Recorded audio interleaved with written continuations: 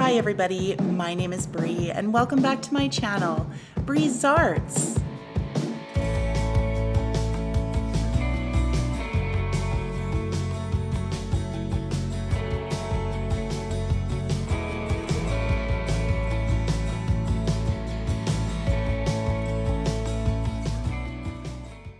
All right, everybody. So for today's video, I figured that we would get back to the basics and do some regular, everyday home decor.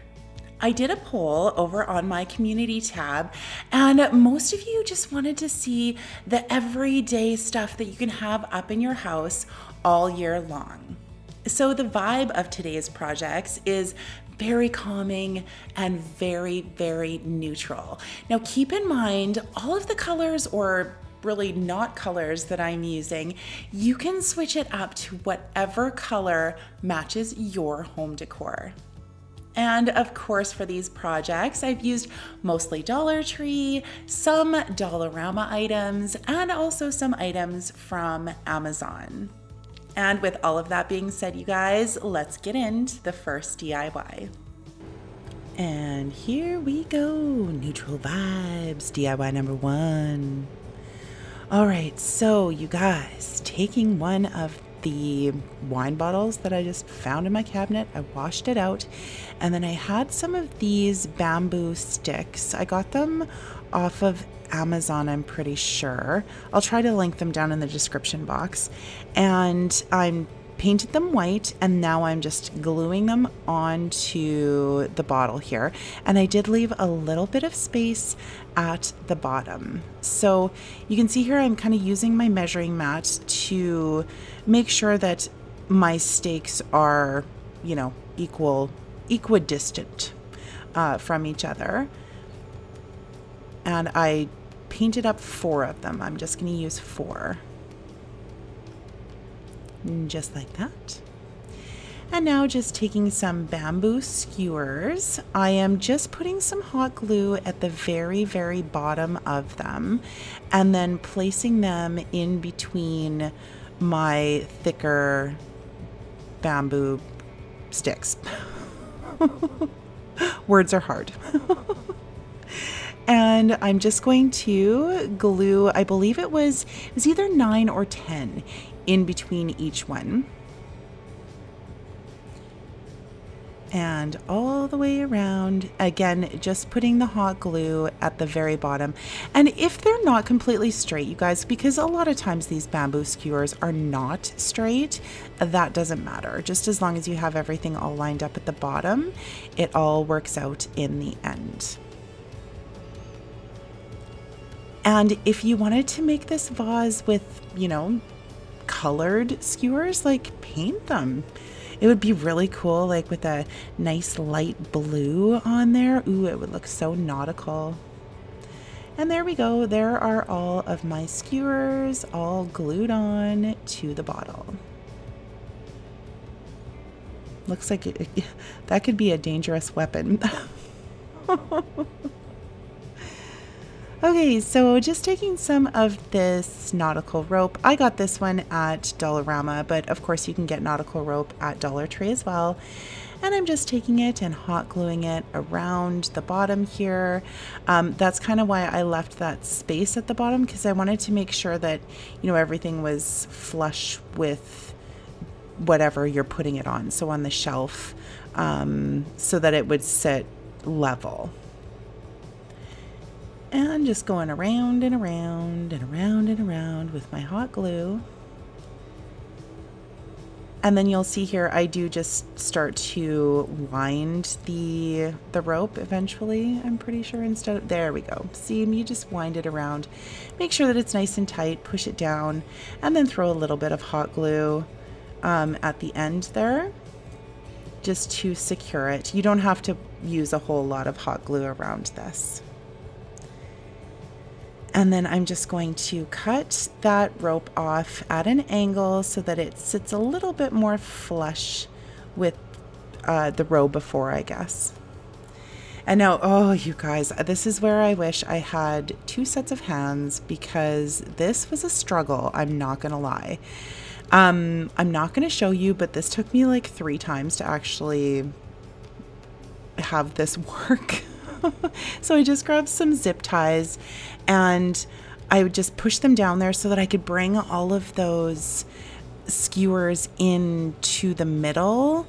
And then I'm going to start hot gluing my rope here. So you can imagine, you know, the zip ties would like pop off on the top, and then I might have said some swear words and then continued on.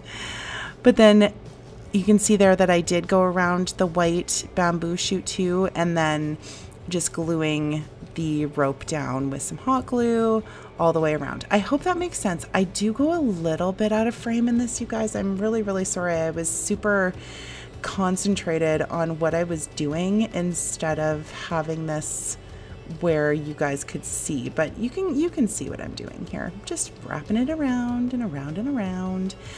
You do want to use the hot glue all the way up though, because you don't want the skewers, because there is a lot of pressure, right? So you don't want the skewers to, you know, start popping.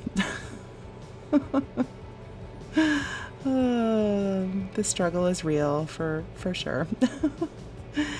And so here, completely out of frame, I am just finishing it off at the top there and going around, hot gluing it down so that it's nice and finished. And then I do take my scissors at some point. I'm still gluing, still gluing. There we go. Or my wire cutters as well, and just clipped off the zip tie, and it worked like a charm. It worked like a charm. You know, as long as you get there at the end. Ay, ay, ay. And really, you guys, that is pretty much it. I'm just securing a little bit more hot glue on there. And isn't it pretty? I think it's so cute. And oh, I did take my lighter and just, you know, burn off some of the fuzzies and whatnot. I just think it's like really neutral. And, you know, it does give me some beach vibes and whatnot. So I love it. I think it's so, so great.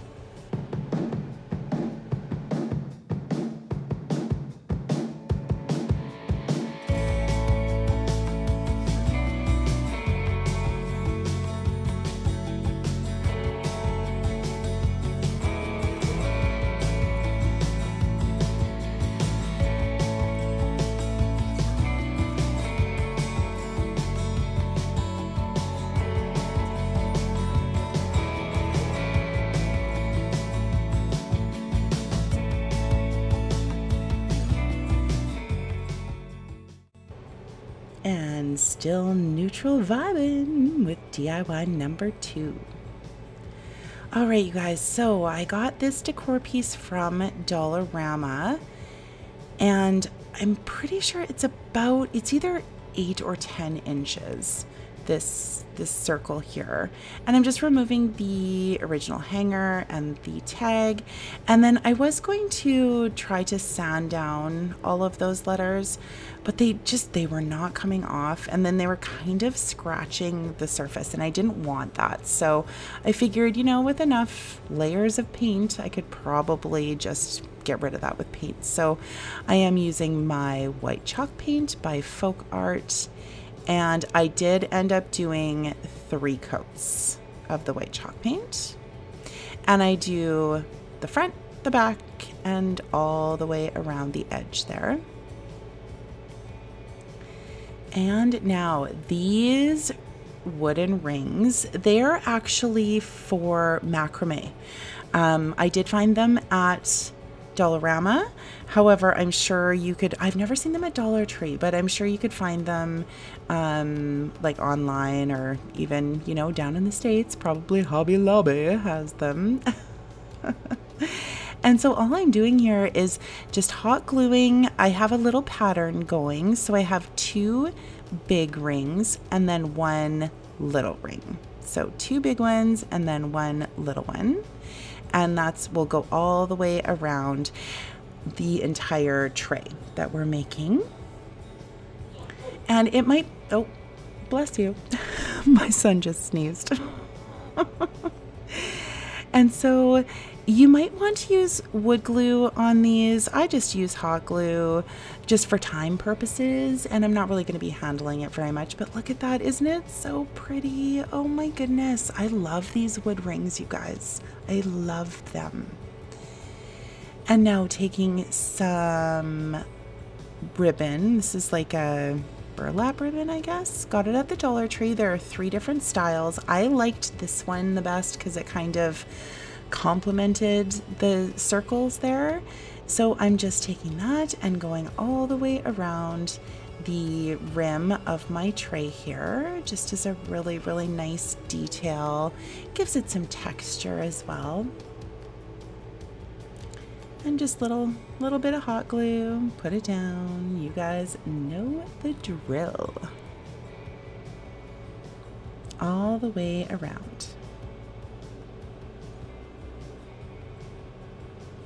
I love this tray. Oh my goodness. It's so pretty and it's so easy. Oh. And now I'm just flipping my tray over. And I am going to take some of my wood beads off of Amazon and just glue those on. So I did use 6 just because this is a fairly heavy tray. Like that decor piece was heavy. So, and you can see how nice and thick it is too. Oh, I just love it. So using 6 beads, going around equidistant and just putting those on for our little feet of our tray. And legit, we are done, and that is it. And you can dress this up in so many ways, you guys. It's so pretty. Love it.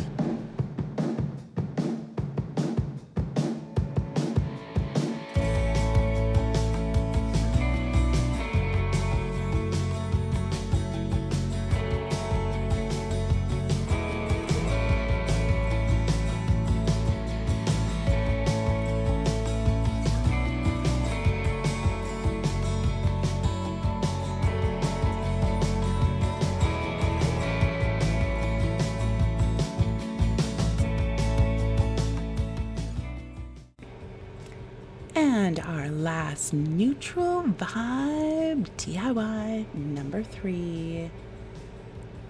Okay, using one of these pieces from Dollar Tree, and you can see here, like the prep for this is completely unnecessary what I'm doing here, because I do end up actually using the back. I was going to use the front of this, but I decided against it. So basically all I'm doing, those roses at the front, they were hot glued on. I'm just heating up the glue with my heat gun, using my finger protector, and then just removing that.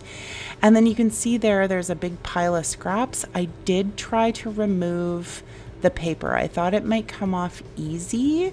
It did not. So I gave up on that idea and decided to use the back. We're going to cover this all up anyways, so it doesn't really matter about that little thing there that I'm sanding down from the hanger in the back there. And just magically, shablam, we have a white surface. So just taking some tissue paper, we're gonna layer this stuff up, you guys. And the first thing that I do, because I want this to be super, super textured, is I'm just taking my tissue paper and giving it a really good crumple. And I do it a couple of times as well. So you can see there, scrunching it up, making sure it's nice and wrinkly. And then we are going to use some Mod Podge and stick that to the backing here. So when you're using tissue paper, you guys, make sure it is a fairly thin layer of Mod Podge, because the tissue paper is so thin. If you use a thick layer of Mod Podge, you're just going to oversaturate the paper, and then it's going to rip so easily. So, and you can see there, I'm just kind of patting it down. Never rub the tissue paper, always just pat it down, because if you rub it, you will tear it for sure. So just patting that down, making sure that the corners are adhered really well. and then I will just use my heat gun and just speed up the drying process just a little bit there.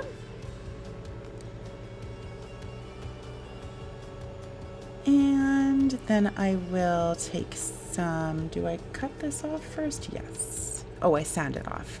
So using my sanding block here, I will just, in downward motions, sand off the excess tissue paper.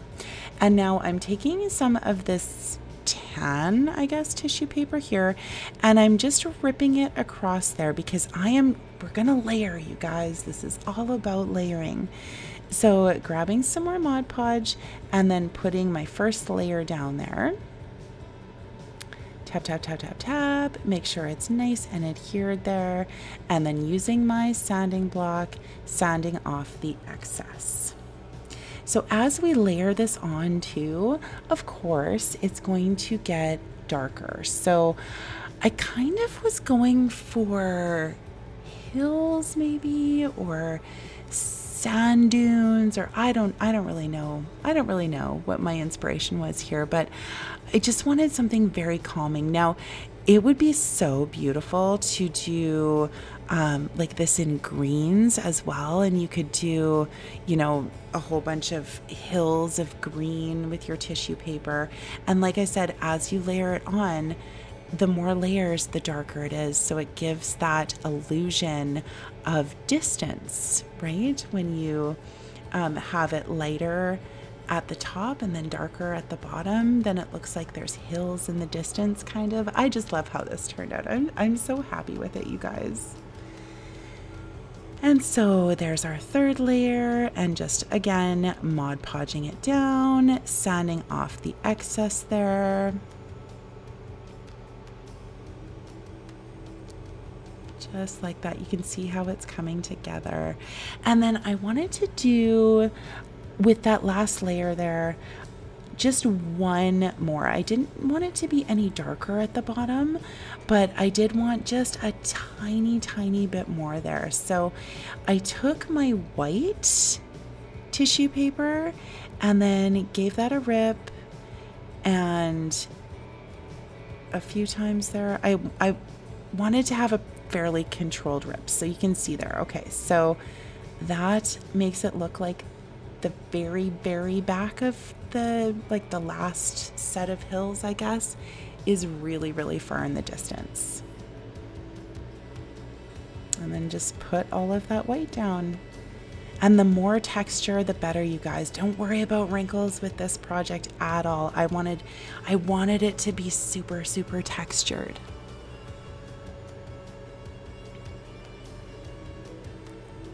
And then I think I dry it. Yep, dry it with the heat gun. And then we will sand off the excess, and we are all done with that portion of this project. It is so pretty.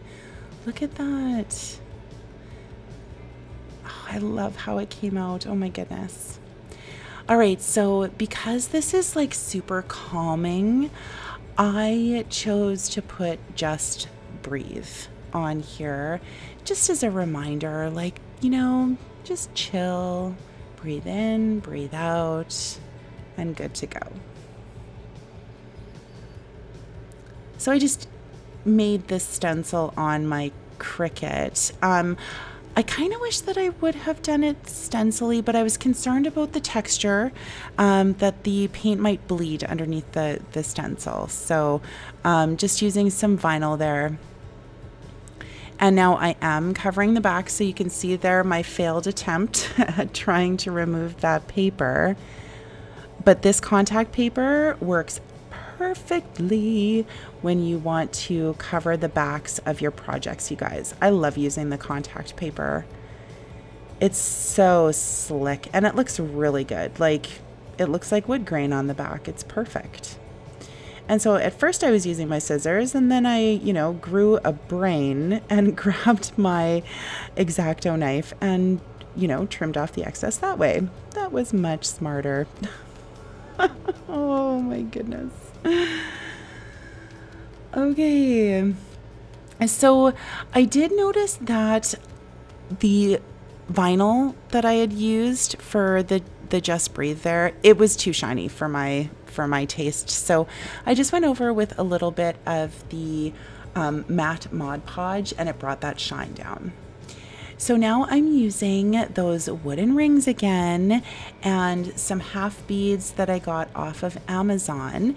And we are just going to make this, you know, kind of design. It's kind of boho looking a little bit. And I really love how this piece came out, you guys. And with that little ring, I think I just glued it on crooked, so I just pulled it off, no big deal, threw it back on again, and then just lining everything up there, continuing on and hot gluing everything to the sign. I love this piece, you guys. I think it's so cool. It came out so pretty. Can you imagine this like on a really big scale? Oh my goodness. I would love to do a humongous version of this. It's so, so pretty.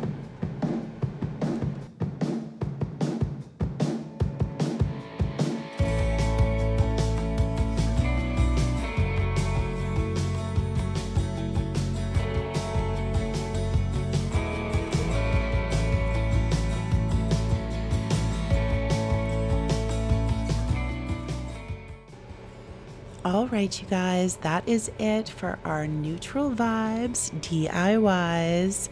I am just loving this wall art. It's so calming. Isn't it chill? Let me know down in the comments what you guys think, which one of these was your favorite, and what colors you would use. Like, again, this is always just for inspiration. So let me know, would you put a splash of color on that, or would you just leave it natural? And I want to give a huge thank you to all of my subscribers, my old subscribers, my new subscribers, and everybody in between. I reached 500,000 views this week. That blows my mind. And that is all thanks to you guys. So I love you. And if you like what you see, do me a solid. Tap that like button. Maybe subscribe, tell your friends, you know, all of that jazz. Stay tuned for the gag reel. Bye, guys.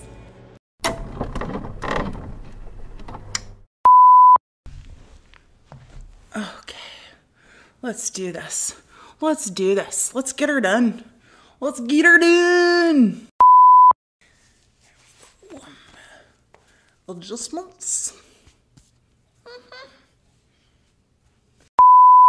All right, you guys. So for today's, the vibe this week is very neutral, really calming, you know, promoting inner peace. You know, inner peace. And with all of, no.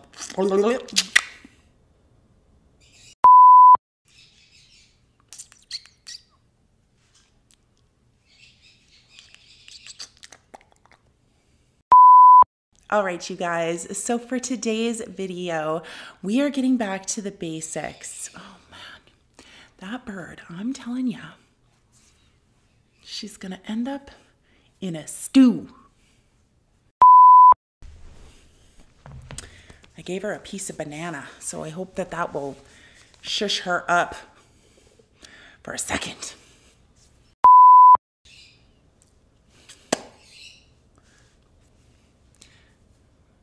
Guess the banana didn't work. Bird,